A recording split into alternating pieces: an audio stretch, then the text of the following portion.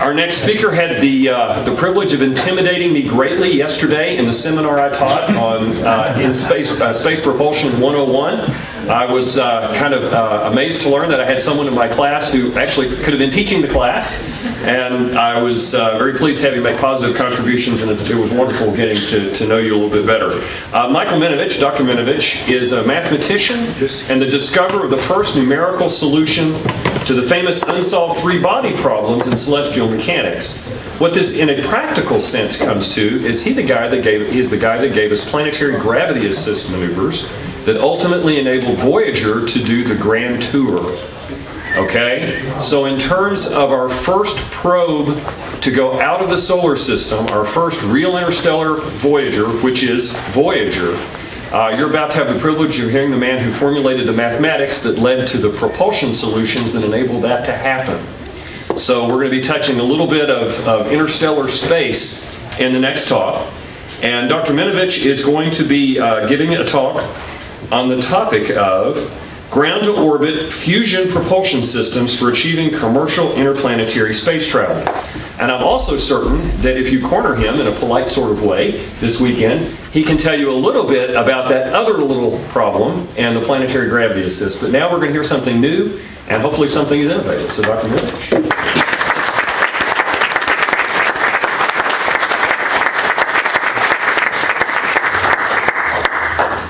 I don't have the microphone. Use that. You want me to speak into this? Yes, please. What about if I held it? Is that okay? Yes, sir. Yeah, it's removable. Does it work either way? It sure does. Okay. Just pull You're all straight. good. You're all good. Because I'm going to be looking at the slides. There you go. Okay, testing 1, 2, 3. I got my clock up here to make sure I don't go overboard because this is a long and complicated subject. Anyway, this is a tokamak. It was invented about 45 years ago by people in Russia.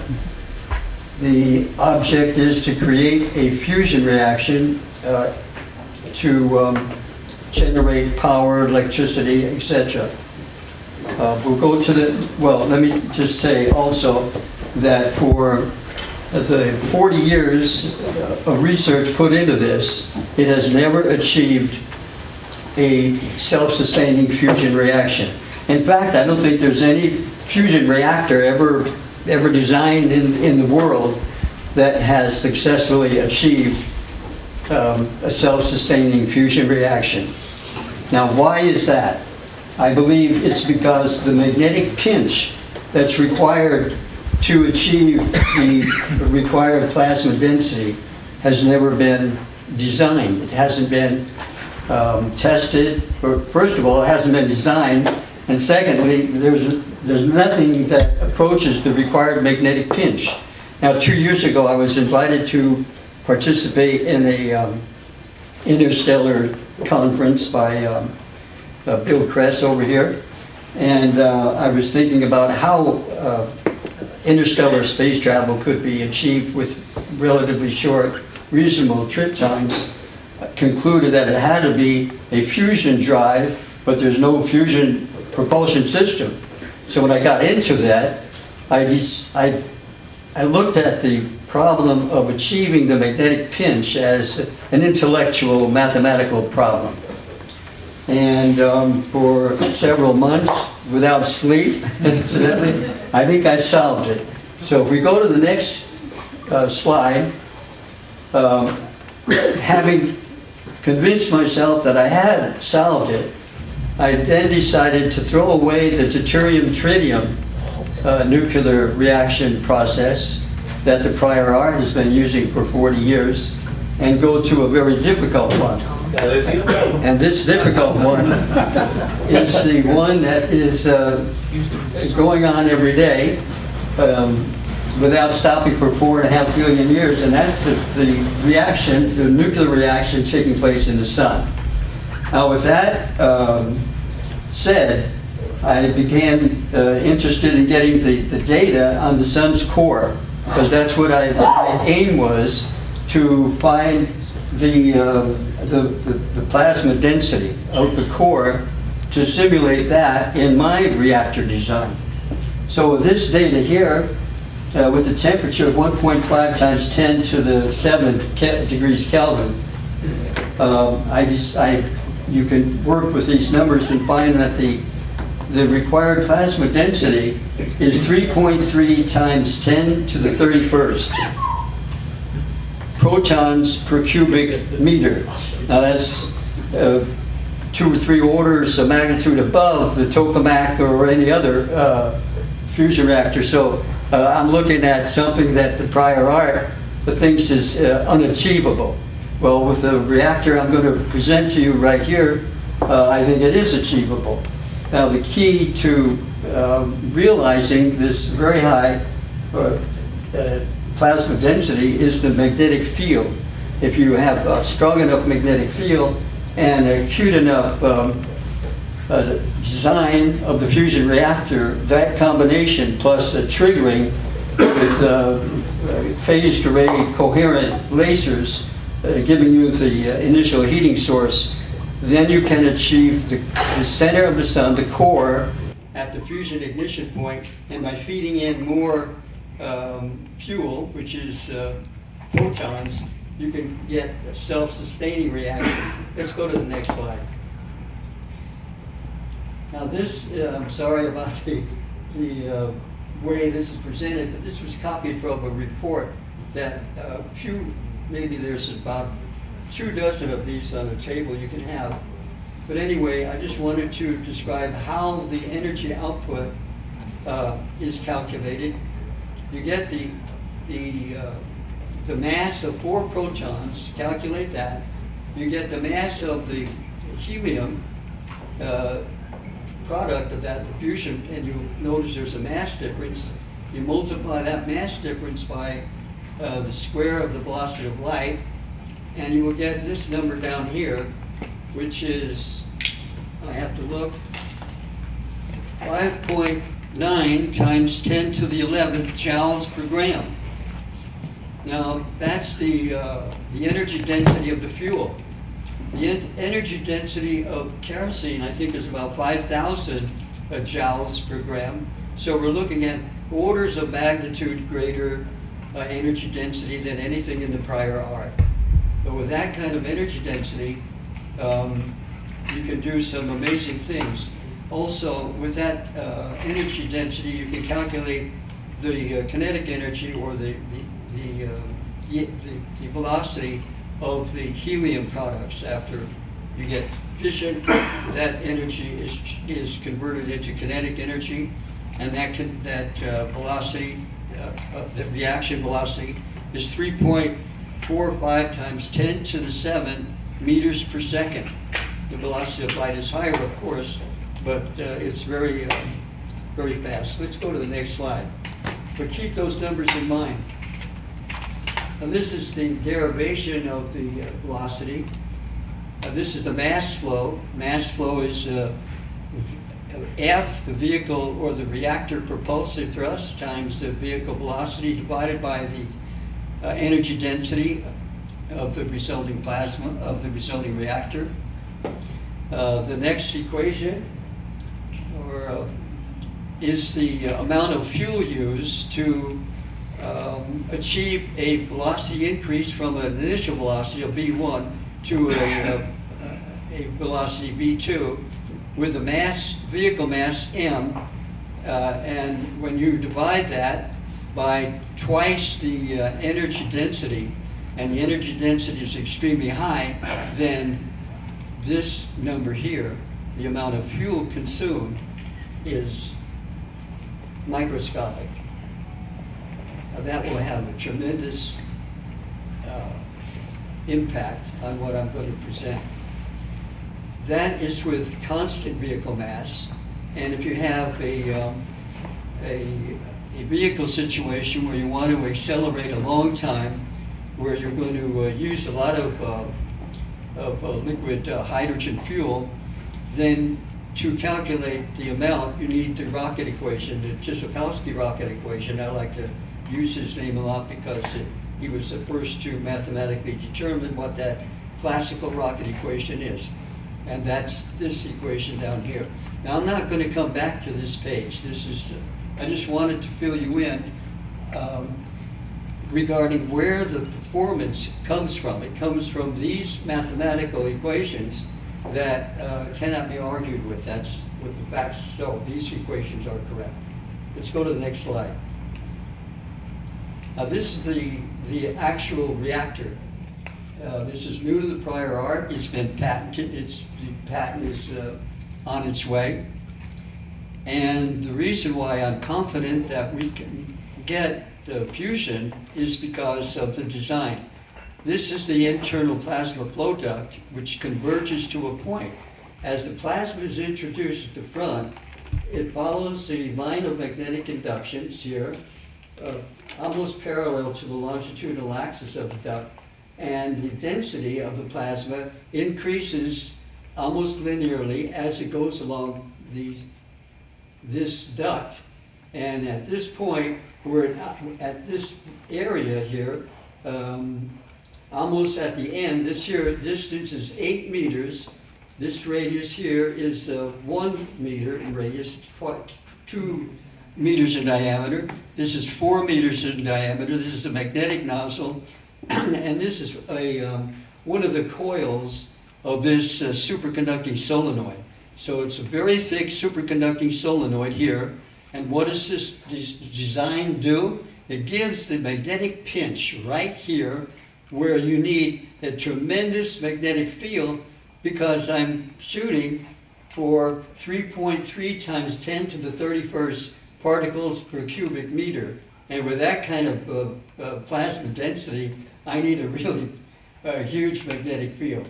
And the way I solved or created that magnetic field was superconducting elements. Some of these are hybrid coils, because I don't know the state of the art right now in superconducting high field superconductors. But the magnetic field at the beginning here is 15 Tesla. At the end, at maximum, it's 100 Tesla.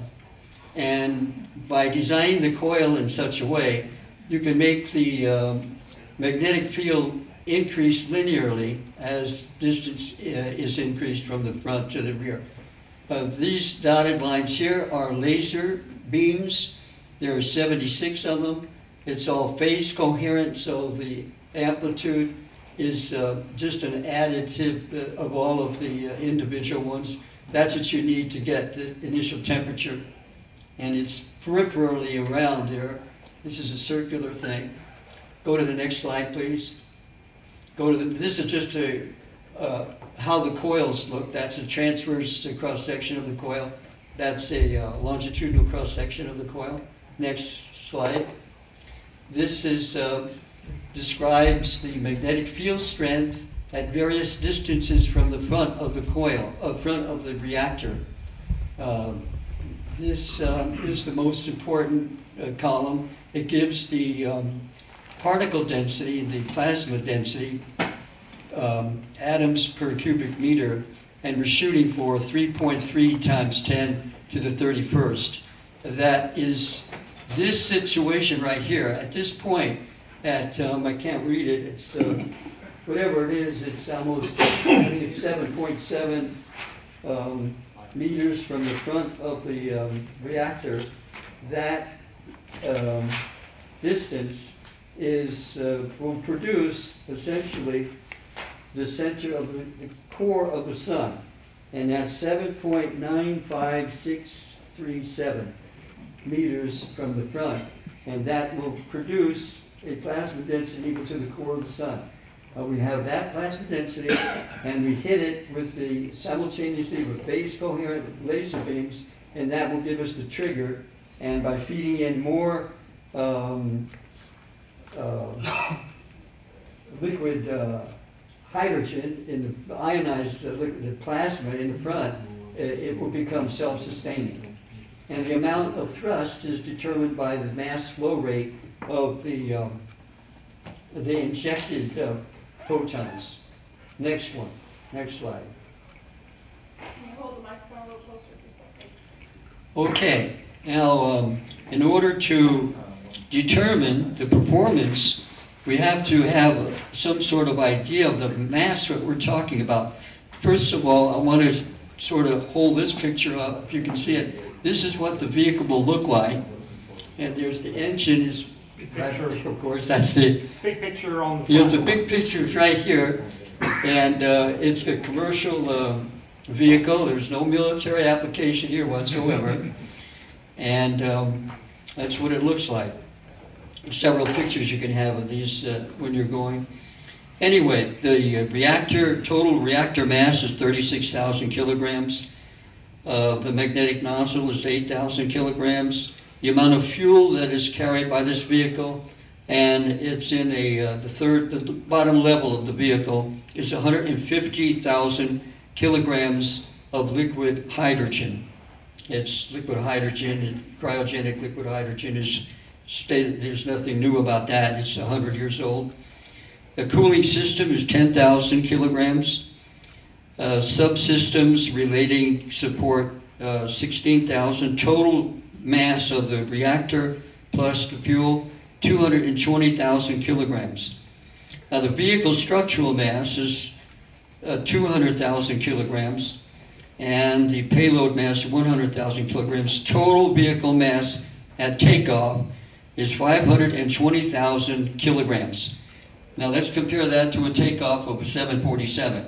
747 prior to takeoff has a total mass of about, I'm just guessing, 400,000 kilograms. So this is like 1.5 times the total mass of a fully loaded 747.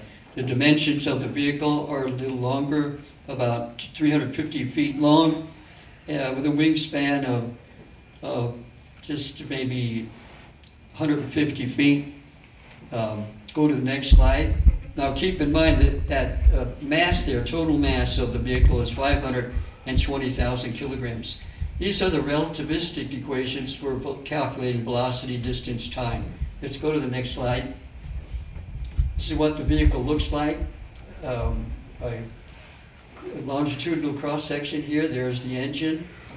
The fuselage is divided into 3 levels. The lower level contains the fuel. The middle level is components, well, not components, related to passenger comfort. It might be a lounge, restaurant, or baggage compartments. And then the upper level are rows of seats. There's no middle aisle. It's left or right, and one aisle is down the center. This is a plan view of the shape of the wings. Next slide. Okay, now what we're going to do here is to position the vehicle at the end of the runway, centered right along the longitudinal center line axis of the line of the runway. With this kind of takeoff condition, total mass 520,000 kilograms. The frontal area of the vehicle, aerodynamically speaking, is 100 meters square. And the density of the atmosphere we're assuming is normal sea level. And the drag coefficient 0.25. All of this is just realistic aerodynamics. And this is what is fed into the computer prior to takeoff. Now, the fusion engine is not started at the gate. The passengers are loaded, and the vehicle is towed out to and aligned with the center line of the runway. When that occurs, the vacuum pumps of the plasma flow duct and the magnetic nozzles will start, so that you have to have a very strong vacuum in the plasma flow duct and in the magnetic nozzle. That's the condition. Now we're going to remember, the passengers here are not astronauts. I'd say they are between the age of 6 months, little babies, up to maybe 100 or above or below. So we're looking at people that cannot sustain a very great acceleration. They could do 0.1 G takeoff for normal 747. So that's what we're going to look at. This vehicle is going to describe the acceleration of a 747. So let's go to the next slide. With that, with that precondition of the vehicle. Now we're going down the runway here, picking up speed, and the takeoff velocity is 146 miles an hour, and that requires a takeoff distance of 2,200 meters, which is a little over 7,000 feet. Now why am I calculating that? Because the purpose of this design, the purpose of the invention, was to provide a vehicle that could be operated from any major commercial airport. This is not a Kennedy Launch Center vertical launch vehicle at all. This is no different from the 747. So it's sitting at the end of the runway, only this one is not going to another city. It's going to some other place. That's a little further. Now, what is the fuel consumed during this takeoff run? That's very interesting because you want to compare it with the 747. And the 747 at takeoff, full thrust at about 7,000 feet on takeoff, consumes several tons of kerosene. I'm not sure exactly what it is, but it is one heck of a load. Now the amount of fuel that this engine consumes here, and this might sound science fiction, but it is not science fiction. Here's the fuel consumed during takeoff. It's 0.0019 grams. What we're looking at, what would this be? 1.9 micrograms of fuel. And the fuel is ordinary liquefied hydrogen. There's no deuterium in here, there's no tritium. It's, you can get it from your glass of water here. Just ionize that or do the separation and then put it in a cryogenic system, liquefy it, and that's what you're using as fuel. Okay, so now, go to the next slide. This, after airborne, I think we should look at a journey to low Earth orbit, 500 kilometers high, and we're going to use a very mild trajectory, ascent trajectory. Now I was going to bring another slide that shows the prior art ascent trajectories, which is vertical launch, compared to this trajectory, launch trajectory, which is a spiral with a very low inclination of about 1 degree. So the way this is designed, remember, is to accommodate the passengers, and they can't tolerate a very great acceleration. So the launch velocity, or the ascent trajectory to the 500 kilometer orbit is 0.1 g. Still, you're just maintaining 0.1 g with a low angle of attack. So it's a spiral, 1 degree above the local horizon, but that requires 3/4 of the way around the whole entire Earth. So when you're accelerating at 0.1 g, it requires 3/4 of the way around the planet, and at that end there, which is not long, you're going at orbital velocity 7.613 kilometers per second. So now you have delivered 300 or 400 passengers to rendezvous with a orbiting space station or an orbiting Hilton hotel or a Doubletree hotel like this. Now, so the question is, well, my gosh, we're in this nice airplane or space vehicle and we're not burning too much fuel. Just for curiosity purposes, how much fuel did we burn? Well, the equation that will determine that amount of fuel was already presented before. It's right here. So if you do the numerical computation of this, you'll find that the amount of fuel is 25.49 grams. My goodness, this is unbelievable. And to illustrate the amount of fuel needed to transport 300 passengers to low Earth orbit, this is the amount of liquefied hydrogen that is required to carry out this transport of 300 people to low Earth orbit. So let's go to the next slide. Now the next one is not stopping at low Earth orbit. We're going to go all the way to the moon. Now, if it only took a glass full of water, a glass full of liquid hydrogen to get up to low Earth orbit, how much will it take to get all the way to the moon? Well, this is an interesting situation that's new to the, well, all of this is new to the prior art.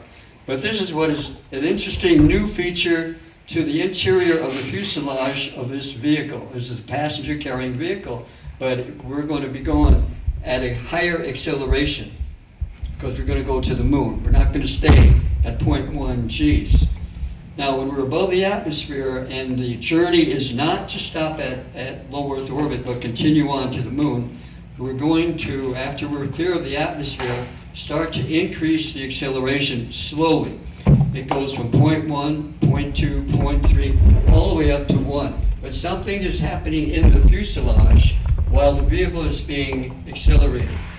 While the vehicle is being accelerated, all of the rows are being turned, it's being rotated, so that your head becomes this way, gradually, so that the floor that this chair, that your seat is resting on, is always the floor of your perceived bottom. So it doesn't, when you're getting up to 1 G, your acceleration is such that you're sitting down this way, the vehicle is moving this way at 1 G. So you can drop a penny or you can read a book, and you couldn't tell whether you're on a vehicle going at an acceleration of 1 G or home reading a book or watching a baseball game or something. Well, that is an interesting innovation of the way this interior of the vehicle is designed. So it's very mild. Now the acceleration continues at 1 G to the halfway point, halfway to the moon, and the time lapse to reach the halfway point to the moon is 1.74 hours. So that's, I mean, it's not science fiction. I want to emphasize that. That's what it is. When that is reached, the vehicle is, well, you have to be strapped in at this point. And then the engine is shut down. The vehicle is turned 180 degrees. The engine is started up again. Acceleration builds up to 1 G again. You're decelerating. The passengers are now being decelerated, but as far as they're concerned, the gravity that they feel is still on the floor. They drop a penny, it's still there. So there's nothing beyond 1 G. Now, when the astronauts go up to orbit in the shuttle, they have to endure up to 7 Gs. Well, little old ladies or young women carrying babies, they can't go to 7 Gs. So what this vehicle is designed to do is to transport ordinary people all over the solar system. Well, right now we're just going to the moon. So the answer is, what is the total flight time to the moon? Well, that answer is 3.48 hours. Now, if you want to do a return, you don't want to stop there, and you can just go slowly around the moon, decelerate, and then accelerate coming back, and land at the same airport or another airport. The total trip time, round trip to the moon, in an aircraft-like vehicle with comfortable Earth-like environment, gravity environment, is 6.95 hours. That's less than a trip from LAX to JFK. And the maximum speed is 61.48 kilometers per second. Now the next slide, we go to the next one. Well, if we could do that by just the trips to the moon, what can we do in terms of interplanetary space travel? Well, not exceeding 1 G acceleration, the trip time to Mercury is 2.9 days. The trip time to Venus, this is one way, and that includes acceleration and deceleration. No. Yes, it includes the deceleration. Venus is also 2.9, and Mars is 3.5 days. Jupiter is 6.5. Let's look at the fuel consumption. The total fuel, it would be one way, would be 35,290 kilograms of liquid hydrogen. That's going to Mercury. Same for going to Venus. This is not Holman trajectories. It's not gravity assist trajectories. It's direct, almost line of flight. So we don't worry about conserving fuel at all. So with this kind of an engine, we're just going to get the shortest trip time without exceeding 1 G. So Pluto, the amount of fuel one way is 185,000 kilograms, and that's being accelerated at 1 G. The maximum velocity going to Pluto is 7,612 kilometers per second. So you're going, as a matter of fact, this is 0.03 C. So you're already 3/10 of a velocity of light. So that's why I presented the equations of dynamics relativistically speaking. So, and these passengers are just ordinary passengers that you would find in a trip leaving LAX to New York. However, the trip times are longer. As I said, it's 2.9 days to go one way to Mercury. To Mars, it's 3.5 days. To Jupiter, 6.5 days. And Pluto is 18 days total. And I think I... Yeah, Dr. Minovitch, maybe a couple of minutes and then we need to take questions. Did I convince people that this is actually real or is science fiction? It's intended to be real. Ready for questions or any kind of flack or mud balls you want to throw. I really don't care. But I'm just happy to be here because the mentality of this group is real positive. It's a hard problem to achieve, but we're all interested in things like this that appear to be science fiction, but we're here to make it science fact. Okay, we have some questions. Do we have the roving microphone somewhere? Yeah, go ahead and look like, I guess Patricia maybe was the first with the question back there, and then we'll... Yes, thank you. What do you see as the major impediment to achieving this? Oh, the fusion reactor. You want to use the microphone? The fusion reactor, that's the starting point.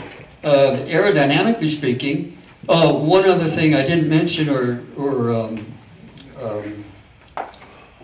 explain as a problem, this thing re-enters the atmosphere not flat like this shuttle, but it burrows in nose first. You won't see a cockpit on this airplane because the front of this airplane is special metal that can withstand heat. Now, I haven't solved that problem yet, but this comes burrowing in at a very slight angle, and the deceleration occurs over almost the whole circumference of the Earth's upper atmosphere.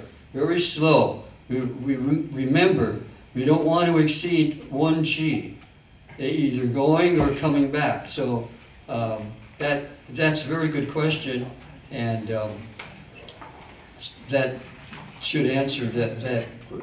We focus on the reactor. And let me also say that the professional reactor people that are looking at this, or maybe looking at this in the near future, they have a feeling. I'm not certainly a reactor specialist. My degree is not even in physics, so I have no business talking about these things. However, I like problems that are very difficult. And I think this is a problem that will keep physicists and reactor engineers at their table to either I don't think that it is impossible. I think the reactor design is sound. Next question? Yeah, this will be the last one. We probably only have time for one, and then we need to get to our last speaker. So let's go to Steve, right here, McCain. So I've done a lot of looking at fusion type propulsion and for space mission design, and in fact I was just sitting here looking at a different antimatter propulsion system during the breakouts. But what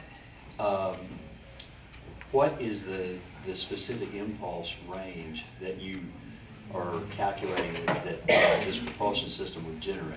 The specific impulse of this vehicle? Yeah. This propulsion system? Oh, probably several million. Several million.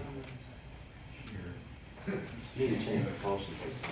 That leaves me speechless as the in-space propulsion guy. Well, thank you very much, Dr. Minovitch.